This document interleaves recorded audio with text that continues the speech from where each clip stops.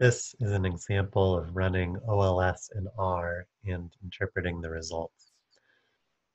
So this example uses a data set called Math Panel or Math PNL in the Wooldridge package.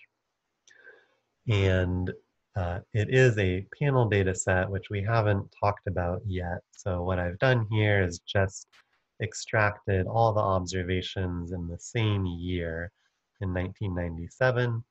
And then we just have observations for different schools in the same year, which is more similar to the cross-sectional data we've talked about so far in the textbook.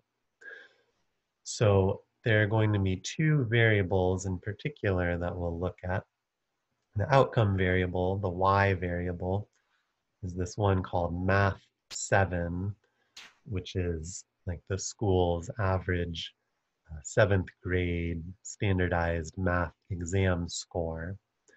And then the regressor, the x variable, is this PTR, which stands for pupil-teacher ratio. So that's the same thing as the student-teacher ratio that we've talked about in the textbook, which is just sort of on average how many students are in each classroom. So before we actually run OLS, it's always a good idea to try to look at the variables themselves to try to understand what it looks like in the data. So you could make histograms of the variables. You could also run this summary function in R, which I'll do now for both variables. And that shows you things like the median and the mean. So you can see for the test scores, average is somewhere around 50. Lower and upper quartiles are around 40 and 60. So about half of the scores are between 40 and 60, but there are lower scores as well as higher scores. This NA over here refers to missing values. So there are 5 schools where, for whatever reason, we just don't observe their values. That's something we'll talk more about in particular in a later chapter. And then for the student-teacher ratio, we can see average classes around 21, 22 students. Most of them, or half of them, are sort of between 20 and 23. But again, they can be much lower or higher student-teacher ratio. So the next line over here, I'm going to run the LM function, which runs OLS, specifying my outcome variable, and then a tilde, and then the regressor, and R automatically includes an intercept.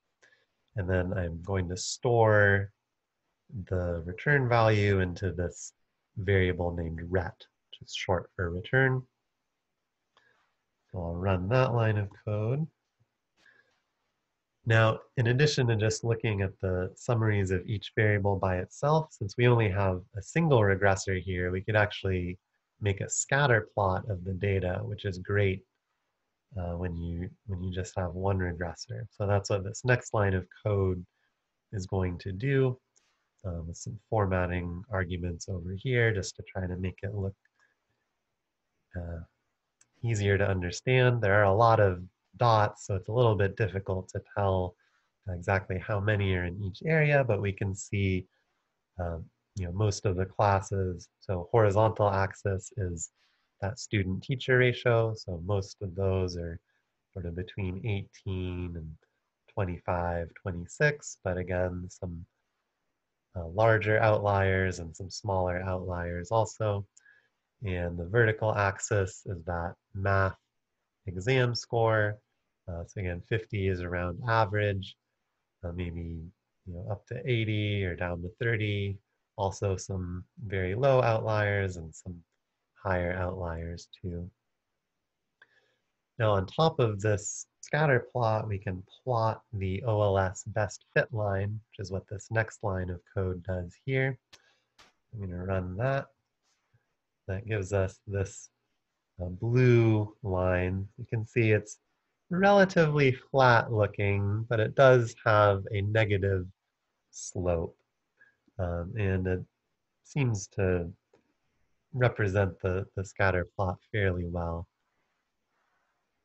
The remaining lines of code here use those functions that were discussed in the textbook to compute or to print out the coefficient point estimates, as well as heteroskedasticity, robust standard errors, and confidence intervals, and all that. So I'll run that code, and then we'll talk about what we see numerically. So here, the first line is, the first row is all about the intercept. So estimated intercept over here, standard error, etc.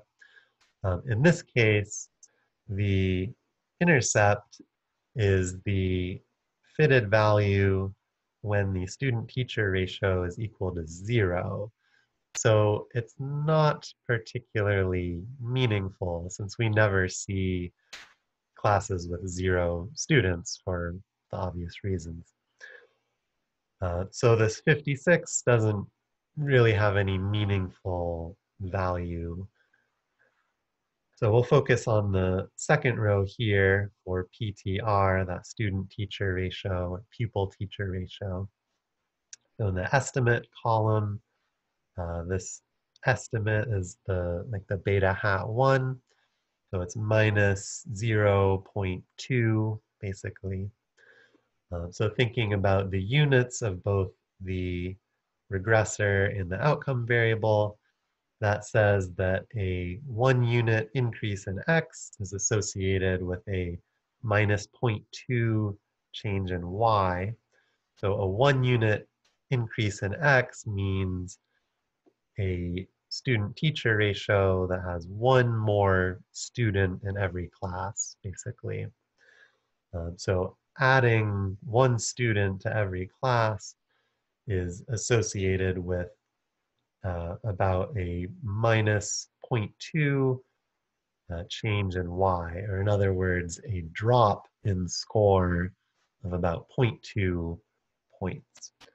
So the negative sign is reflected in this negative slope of the OLS best fit line, and the fact that it's only minus 0.2 is reflected in the fact that that line looks relatively flat, if not perfectly flat.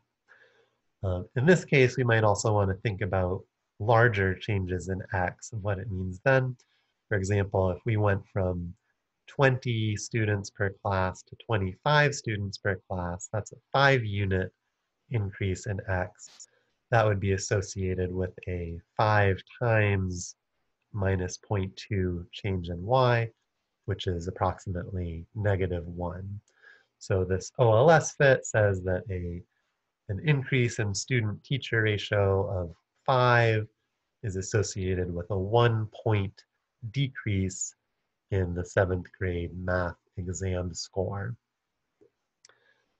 Now here in the next column, standard error, this is that heteroskedasticity robust or heteroskedasticity consistent standard error estimate that helps give us a sense of the amount of uncertainty we have about this point estimate.